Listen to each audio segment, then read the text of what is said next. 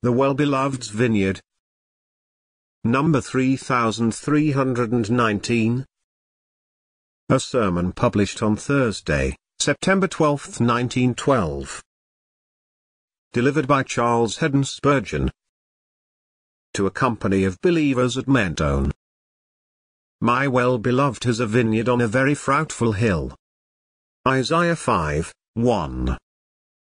We recognize at once that Jesus is here. Who but he can be meant by, my well-beloved? Here is a word of possession and a word of affection. He is mine, and my well-beloved. He is loveliness itself, the most loving and lovable of beings, and we personally love him with all our heart, mind, soul and strength. He is ours, our beloved, our well-beloved. We can say no less. The delightful relationship of our Lord to us is accompanied by words which remind us of our relationship to him. My well-beloved has a vineyard, and what vineyard is that but our heart, our nature, our life? We are his, and we are his for the same reason that any other vineyard belongs to its owner. He made us a vineyard.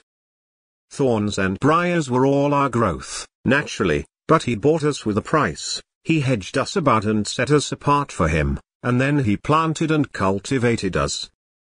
All within us that can bring forth good fruit is of his creating, his tending and his preserving, so that if we are vineyards at all, we must be his vineyards.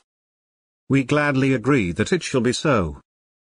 I pray that I may not have a hair on my head that does not belong to Christ, and you all pray that your every pulse and breath may be the Lord's.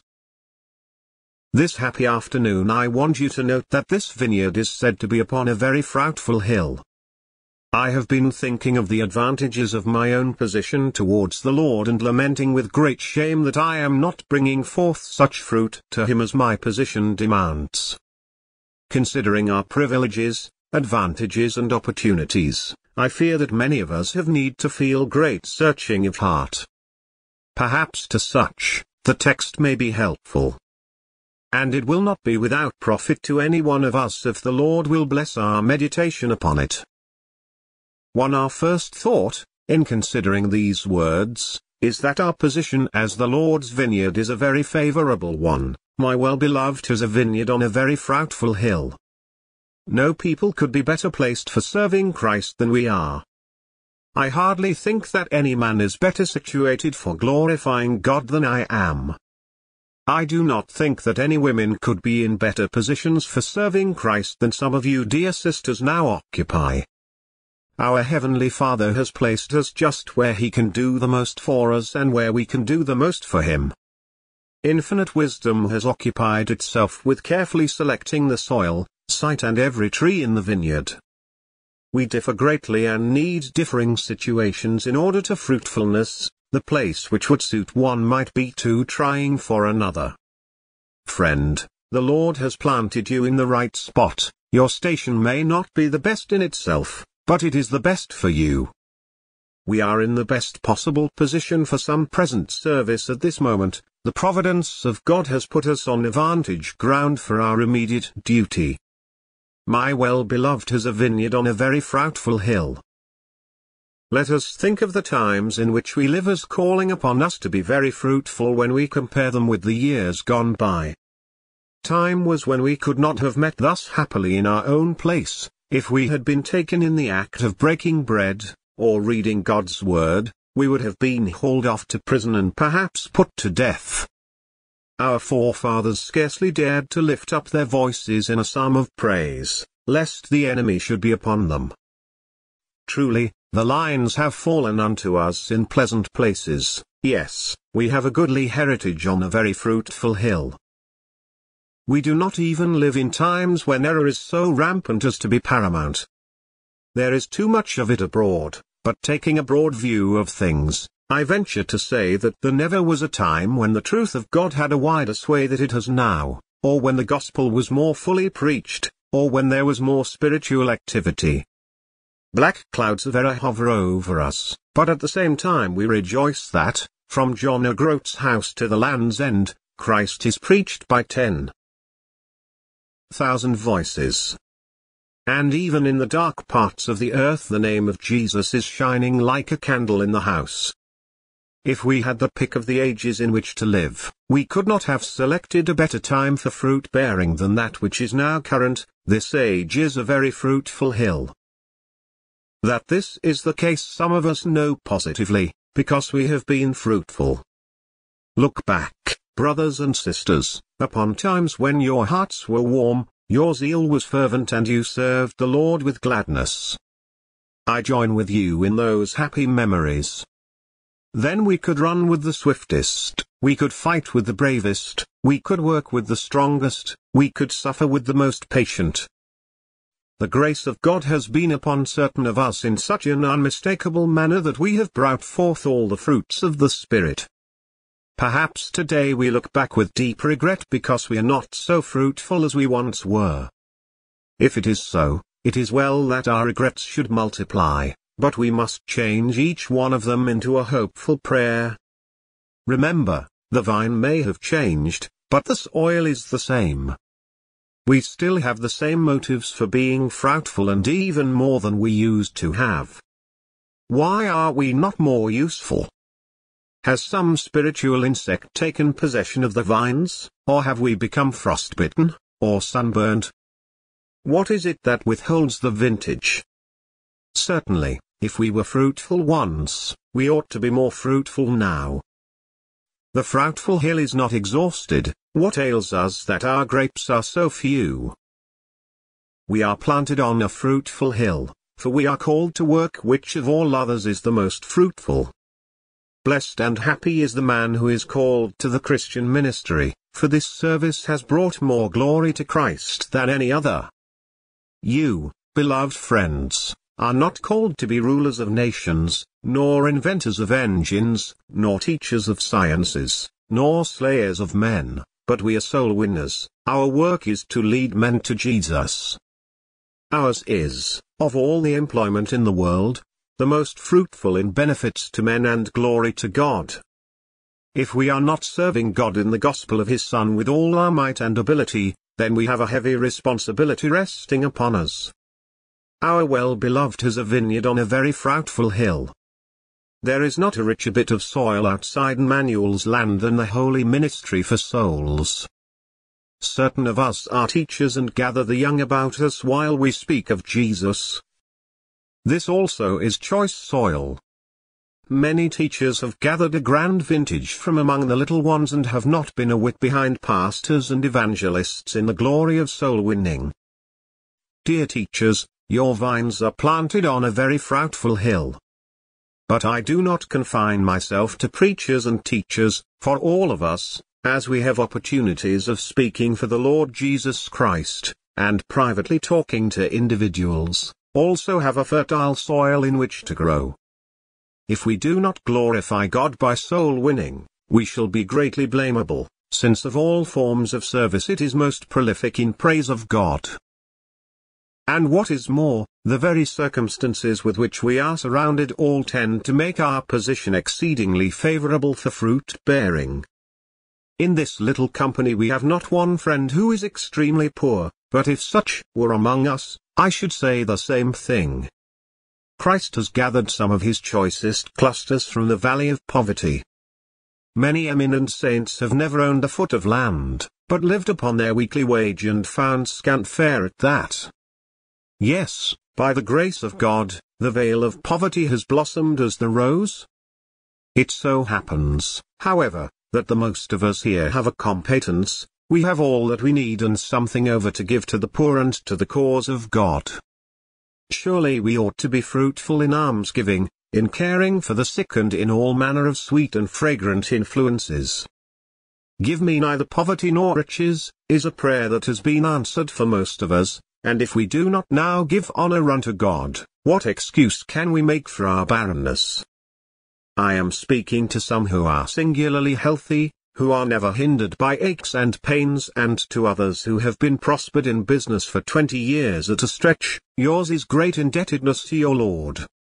In your case, my well-beloved has a vineyard on a very fruitful hill. Give God your health and your wealth, my brother, while they last. see that all his care of you is not thrown away. Others of us seldom know many months together of health, but have often had to suffer sorely in body. This ought to make us fruitful, for there is much increase from the tillage of affliction. Has not the Master obtained the richest of all fruit from bleeding vines?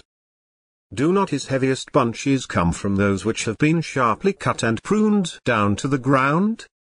Choice flavors, dainty juices and delicious aromas come mostly from the use of the keen-edged knife of trial. Some of us are at our best for fruit-bearing when in other respects we are at our worst. Thus I might truly say that whatever our circumstances may be, whether we are poor or rich, in health or in affliction, each one of our cases has its advantages and we are planted on a very fruitful hill. Furthermore, when I look at our spiritual condition, I must say for myself, and I think for you, also, my well-beloved is a vineyard on a very fruitful hill. For what has God done for us? To change the question, what has God not done for us?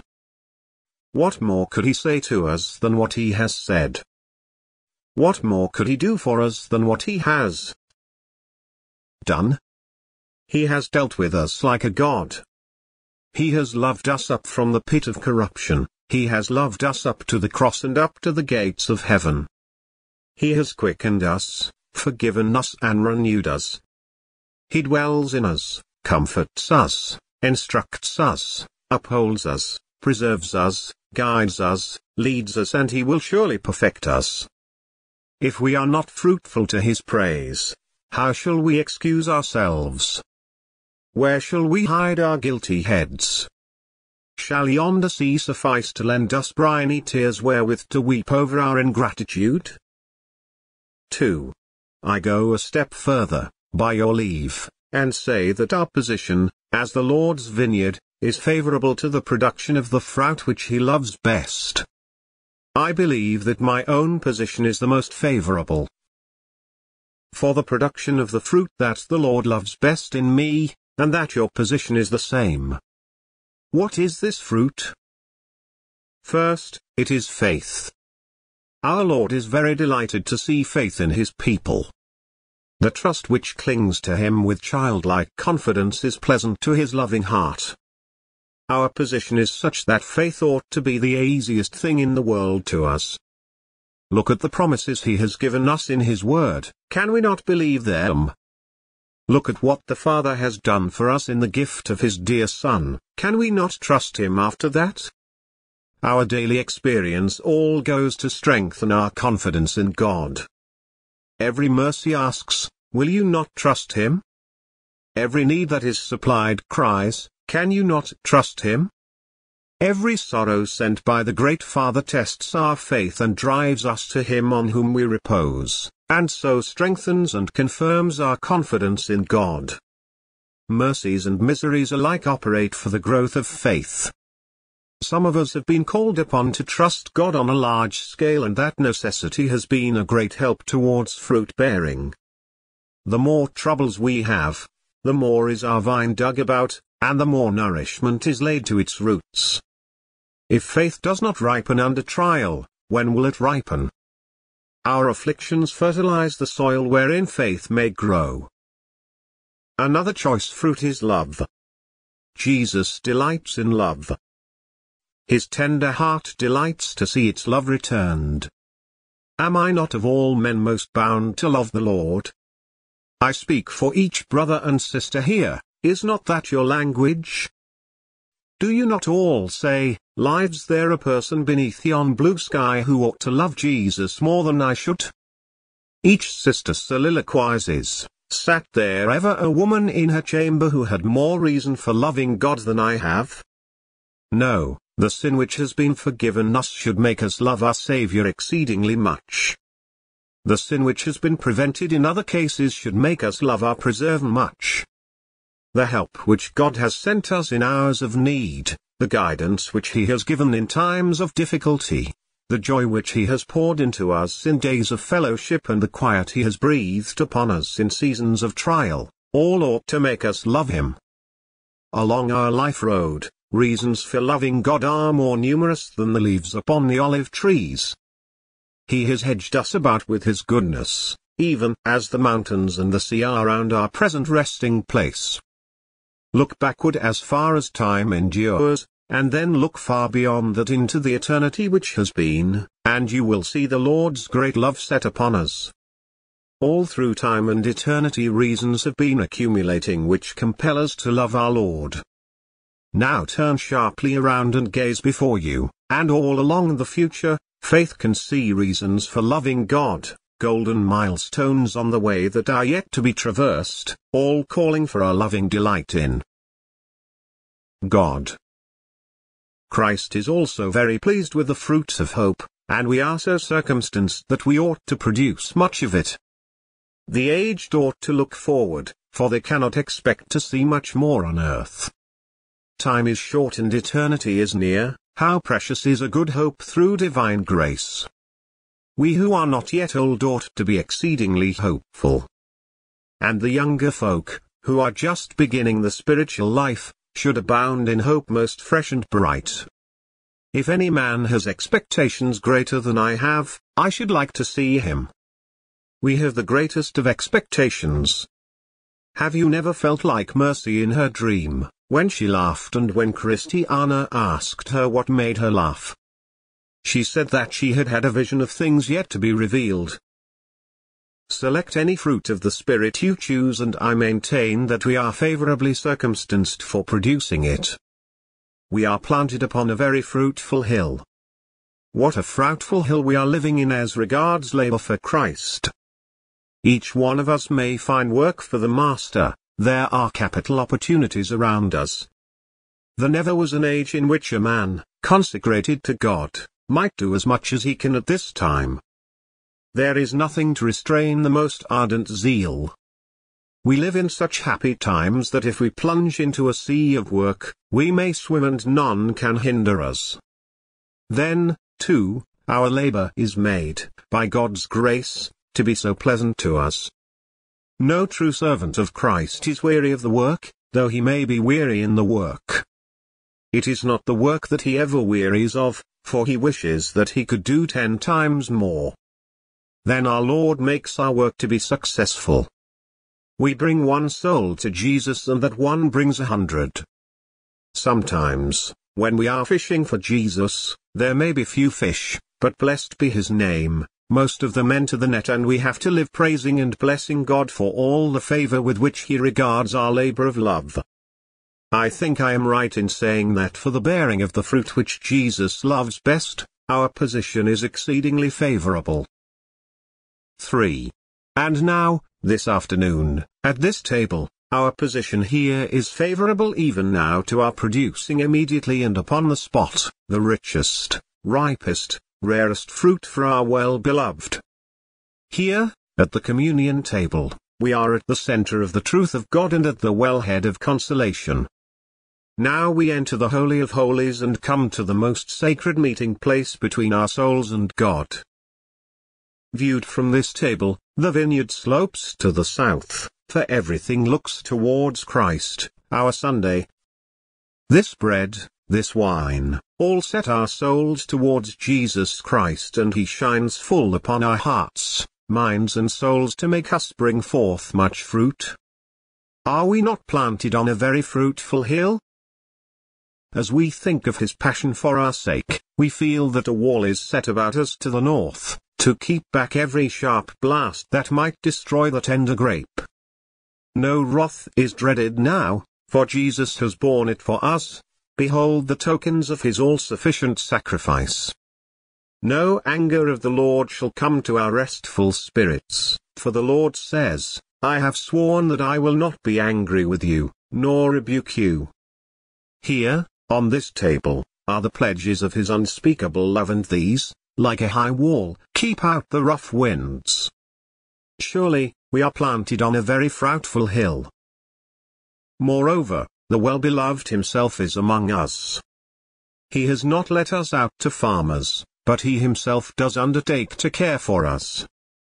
And that he is here we are sure, for here is his flesh and here is his blood. you see the outward tokens, may you feel the unseen reality. For we believe in his real presence, though not in the gross corporeal sense with which worldly spirits blind themselves. The King has come into a garden, let us entertain him with our fruits. He who for this vineyard poured out a bloody sweat is now surveying the vines, shall they not at this instant give forth a goodly smell? The presence of our Lord makes this assembly a very fruitful hill, where he sets his feet, all good things flourish. Around this table we are in a place where others have fruited well. Our literature contains no words more precious than those which have been spoken at the time of communion. Perhaps you know and appreciate the discourses of Willie's son, delivered on sacramental occasions. Rutherford's communion sermons have a sacred unction upon them. The poems of George Herbert, I should think, were most of them inspired by the sight of Christ in this ordinance. Think of the canticles of Holy Bernard, how they flame with devotion. Saints and martyrs have been nourished at this table of blessing. This hallowed ordinance, I am sure, is a spot where hopes grow bright and hearts grow warm, resolves become firm and lives become fruitful, and all the clusters of our soul's fruit ripen for the Lord. Blessed be God, we are where we have ourselves often grown. We have enjoyed our best times when celebrating this sacred Eucharist. God grant it may be so again. Let us, in calm meditation and inward thought, now produce from our hearts sweet fruits of love, zeal, hope and patience. Let us yield great clusters like those of Ishkol, all for Jesus, and for Jesus only. Even now, let us give ourselves up to meditation, gratitude, adoration, communion, rapture, and let us spend the rest of our lives in glorifying and magnifying the ever-blessed name of our well-beloved whose vineyard we are. While such a scene of sacred joys our raptured eyes and souls employ, here we could sit and gaze away a long, an everlasting day. Well, we shall quickly pass the night to the fair coasts of perfect light, then shall our joyful senses rove o'er the dear object of our love.